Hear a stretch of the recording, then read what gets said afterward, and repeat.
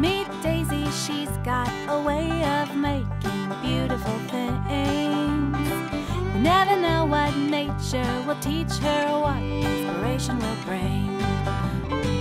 DIY, DIY, Daisy, what are we making today? DIY, DIY, Daisy, I bet we'll make something great.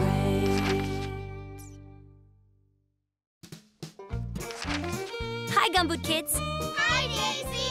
I've been picking lavender all morning. I just love the smell of lavender. It's so soothing and relaxing, and I was inspired to make a nature craft. Would you like to make a lavender bunch with me, Gumboot Kids? Yay! Step 1. Collect some fresh lavender, sage, grasses, and even roses from a garden. What a lovely smell. Step 2. Now place your lavender bunch into a lovely little arrangement in a jar. Here you are. Remember, there's no right or wrong way to make a nature craft. I love making nature crafts. I love lavender. It's such a pretty color. It smells so good. Step 3. Now take your bouquet out of the jar and tie string around the stems. Make it nice and snug. Now add some colorful ribbons or wool. Here's your ribbon. Can you please help me tie my ribbon?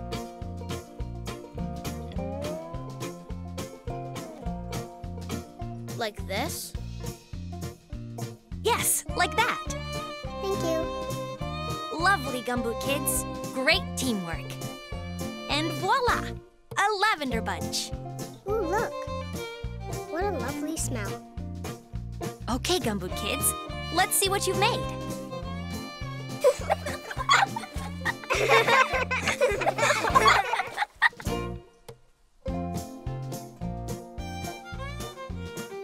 Lavender bunches will look and smell wonderful while they're fresh, and even as they dry out over time.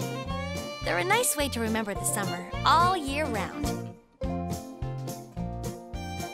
I'm going to hang mine above the kitchen sink so I can smell my lavender bunch while I'm doing the dishes. And I'll give this one to my friend Scout. See you next time, Gumboot Kids. Goodbye, Daisy. DIY, DIY, Daisy, what are we making today?